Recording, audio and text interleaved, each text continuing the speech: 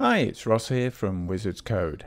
What you're looking at here is a game that we've made in around about 3 hours, give or take a little bit here and there. And I've done a series of videos on this. This is the second to last one. This is showing you what we'll have at the end of the next video. The complete game that we'll upload to Istio so that you can take a look at it. So what are we going to do in this episode? Well, this is what we're going to have at the end of this episode. The field is getting closer to what we were seeing in the final video there. We have the weapons. That's the big difference between this version and the version from the last video. We were using the default weapons that come with the amazing NeoFPS first-person controller that we're using here. They didn't really fit the style, so I wanted to inject some different weapons, and that's what we're going to focus on here. I'm also going to add a bit more atmosphere to the environment, add some fog, change some lighting, that kind of thing. So let's get going. Let's start out by adding some atmosphere to our scene. We're going to use Volumetric Fog and Mist. You could use the built-in fog, but this provides a lot more control, as you'll see once we've installed it and got going. So now that's installed, let's navigate to our scene camera, which is inside our NeoFPS folder underneath Simple Spawner. And we're going to add a component here. We'll search for Fog and Mist, and the one we want is Volumetric Fog and Mist. And you can see straight away that that adds a fog effect. We're going to create a profile because we want to be able to edit this. That creates a profile in the root. So we're going to expand this out, and we're just going to put this inside of our dev component, our dev folder. So let's just drag that across into the dev folder. There we go. Okay, so now that we have a profile, we can start editing this, and I'm going quite quick here. In fact, I've speeded up the video a bit. You can always slow it down if you want to see what I'm doing and how I'm achieving it, but learning to use the tool through the tutorials and manuals is probably the best bet for you. But basically what I'm doing is I'm creating kind of a low greenish fog that just feels a bit kind of, well, sewer-like, unhealthy. And I'm doing that by changing the colors available and the lighting that's reflecting within the fog and so on. So if you do want to follow this carefully, just slow the video down at this point and you'll be able to see what's going on. So now that we've set that up on the scene camera, we also need to add it to our player camera. So select the player object, go to the player camera, which is on the player camera spring here, and add the same component, the Volumetric Fog and Mist, to this camera. Once you have that, set up the profile using the one we just developed, which we saved in the dev folder. There we go. Now if we hit play, okay, there it is. Bit of a wind effect as it kind of, the noise waves by. And some horrible green color. It's not ideal right now. We'll do some more work on that as time goes, but you get the idea. I could do with some more density. I could do with it being less luminescent, and maybe have it swirl around a little bit more, but we have the beginnings of some atmosphere. So the observant among you out there will have noticed that there were sound effects in that last playthrough. So we're a little bit out of order here, but the sound effects come from this classic zombie sound effects library. It's really good. Recommend you pick it up. Absolute bargain. So in order to use that, we need to apply those sounds to our Emerald AIs. And so we'll drop back into our zombie development from the last episode of this tutorial series. And within here, you can find the Sounds tab. And you navigate through this and you'll find injured sounds, attack sounds, and so on. And you simply add as many as you need and drag them in. And it will pick ones at random from the sets that you do. So here we're setting up one of the attack sounds, and you can see this sound pack that we've got has loads of different sound effects for you. So just pick a whole load. I'm not doing any careful design here. I'm just throwing them in. Fast forward through setting up all of these zombies, and I'll see you on the other side.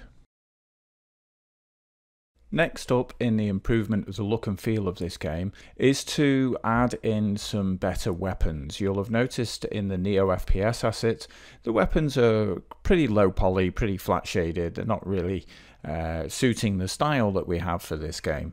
And so I'm going to put in some weapons from Maksim Bugrimov, and this is going to give me the chance to show you how powerful NeoFPS is with respect to customization and optimization for the game that you want to make, rather than the one that the tool is specifically made for, because that's not what NeoFPS is about. It is a very modular system.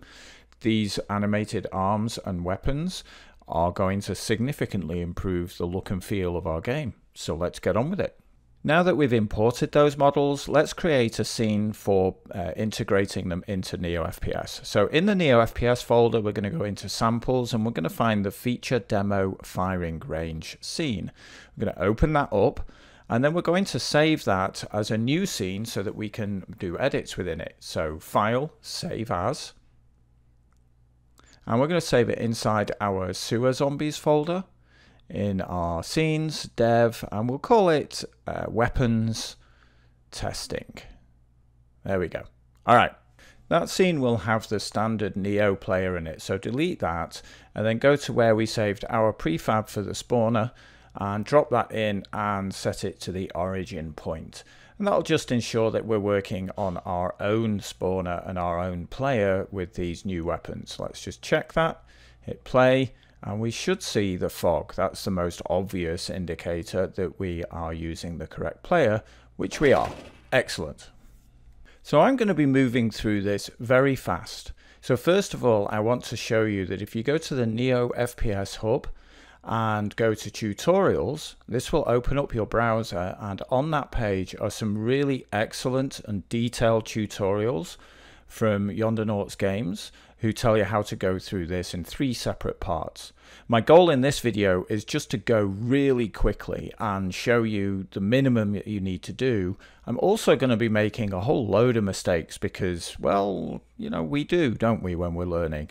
And so I'm going to show you how to debug some of the common mistakes that I make when setting up weapons. So the first thing you need to do is create an empty object and call it whatever the name of your new gun is going to be. So we'll use new gun to start with. And put that into a position in the scene that is not quite where your player is. You need to be able to see it.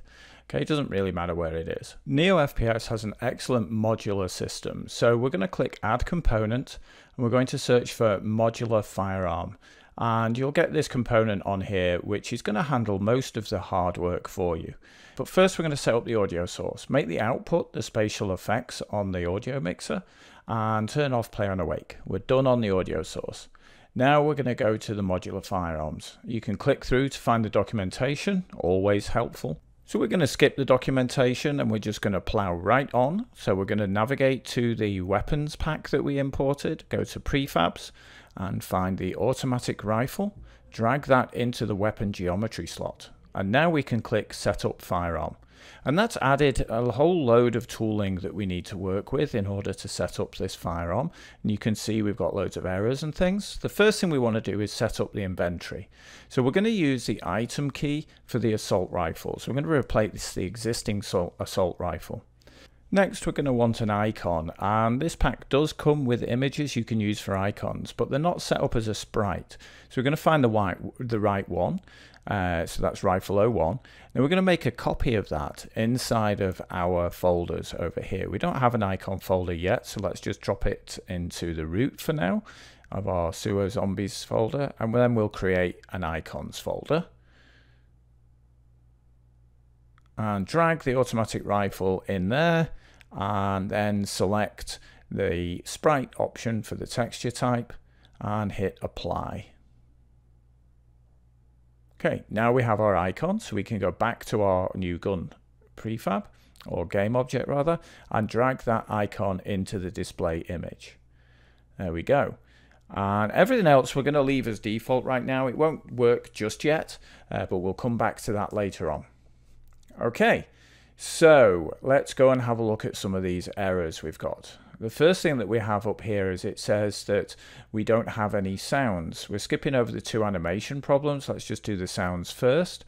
And we can use some of the sounds that come with the NeoFPS here. We can use the dry and weapon raise sound from NeoFPS. So we're just navigating through to that.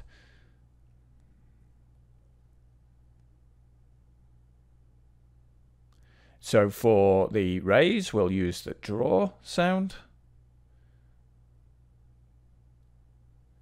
And for the dry fire, I'm not sure where it is. It's not in this folder. So let's do a search. Dry, there we go. Shared dry fire. Excellent. Let's use that. Okay, good.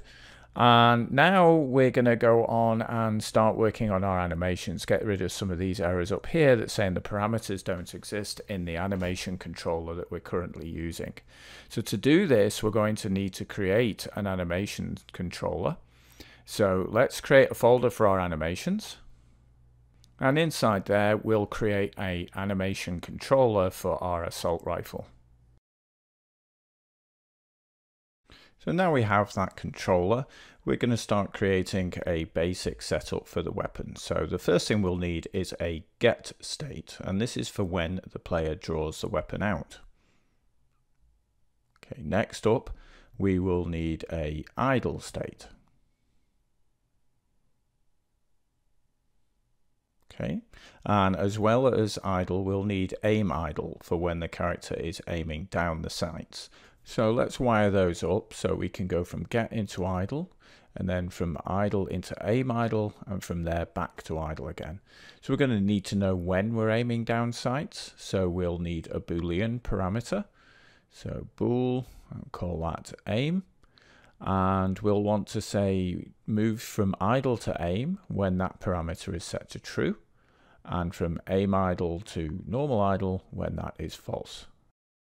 And we're going to want those transitions to happen whenever the player moves into aim. So there's no exit time on the changes from the idle to aim idle states. Next, we'll set up the shoot state. So let's create a new state. We'll call that shoot. And we're going to be able to go into the shoot state from any state. So we can shoot from the hip or from while we're aiming. And we're going to need a trigger parameter called shoot. And we'll put that onto the transition into the shoot state. So whenever the trigger shoot is enabled, then go into the shoot state. So let's add a transition from shoot into idle. And then we'll create a new state called aim shoot, which is for when we are aiming down sight, or ADS. In fact, that's a better name, ADS shoot. And we're going to need to rename this one hip shoot just to be a little clearer. Not hippo shoot, but hip shoot. And let's make the transition from the ADS shoot to the aim idle. And here we want to ensure that we can get into the ADS shoot whenever the shoot trigger is fired. Okay, so let's create a new state. And this time the state is going to be for reload. And we can get into reload again from any state. And we'll need a trigger parameter again for this. And we'll call that reload. And put that onto the transition. Whenever the trigger parameter is reload, we will go into the reload state. And from reload, we'll go into either idle or aim idle, depending on the state of the aim parameter. So aim is true or false, depending on whether we want to go into normal idle or aim idle. I think I'll also add a transition from any state into get. Okay, let's have a look at what we've got here. Hip shoot. Oh, we should have the aim set as to whether we go into hip shoot or ADS shoot. Anything else? Oh, it has exit time. We want to be able to shoot any time during any animation. Okay, these other transitions look pretty good. So now let's start adding the animations themselves. So navigate into the Maksim Bugrimov asset here, and you'll find all the animations you need in here. And so I'll fast forward as I just drag those into the appropriate states. So now we can go back to our gun object and start configuring the animator. So our anim trigger is called shoot, and our raise anim trigger we do not have. So let's add another trigger, and we will call that draw. Okay, and then we need to put that onto the transition from any state into get. So fire that transition whenever draw is triggered. Okay, now we can go in and start configuring the modules on our weapon. And once again, when we're doing this, you'll see that NeoFPS is really helpful. It gives you a drop-down list of all of the options you have available. For the shooter, I'm just picking the basic hit scan shooter. For the trigger, we're going to go on and just use the automatic trigger. And you can see there's different modules provided. These are all well documented inside the NeoFPS documentation. So although it's a little bit off screen, you can't quite see what I'm selecting here, you can read it where it says existing, you can see each one. And in a moment, we're going to go through and configure each of these that need some form of configuration. Again, the documentation and the tutorials I showed you earlier on are really detailed. They explain all of the settings. We're just going to go quick here in order to get something up and running. You will want to spend some time fine-tuning these to get the right weapon feel for your game, but our goal here is rapid prototyping. So we come back up to the top and we can see there's a few things that we actually have to set up, that we have to configure. So let's go and do that. Let's close down these ones that don't show any error on them. And here's our first one with an error. It wants to know what ammo effect to use. So we're going to use a bullet ammo effect because that's the only one that's compatible with this weapon. And we'll search for the one that comes with the asset that we're using here. So we're looking for the ammo type that we want, and this particular weapon takes 762mm, so we're dropping that ammo type in, and there we go. That is now saying it's configured. So we'll collapse these down, just make a bit more space, keep going until we see a big red marker. There we go. And this is for the muzzle effect. To set up the muzzle effect, we're going to need to tell it where to instantiate the effect object.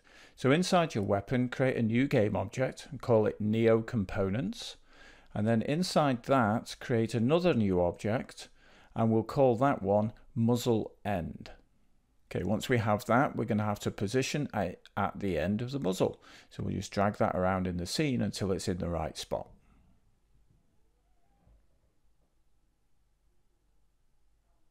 That looks pretty good. So now that we have that, we can go in and find the muzzle effect. Now this Maksim Bugrimov pack does come with muzzle effects. So if you go into the effects folder, get the automatic rifle, and in the VFX folder, you'll find a prefabs folder, and in there you will find the effect for the scar. So drag that into our muzzle end object. Oh, we need to reset it so it's in the right place. And now that is ready to be instantiated by NeoFPS. So we'll just drag that object into our component here and the little red marker disappears. So all good. We're just going to rename that to muzzle flashed just so it's easier to find. It's just my naming convention. Okay, next up we have the standard shell eject. And here we don't have anything that's specific to this weapon. So we'll set that up. Again, we need to create an empty object. We'll call it the shell eject position.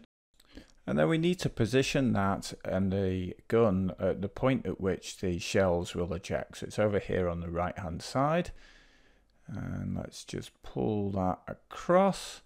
When we have it in the right position, we're going to want to angle it a little bit. So it looks like a good position. So hit E and just drag it down a bit. There you go, good angle. That's looking quite nice now. So we have our shell eject position. We can drop that into our eject component. That tells it where to eject the shell from. Next, we need to tell it what the shell is. So if we search for casing 762, we'll find a shell casing that comes with NeoFPS, and that will do the job for now. And I think, yep, that means we're now fully configured. So let's create a prefab out of that object. Let's go over to our prefabs folder inside NeoFPS and create a new folder. We'll call that folder weapons. There we go. And inside here, we'll drag our new weapon in. First of all, let's rename it. This is assault rifle.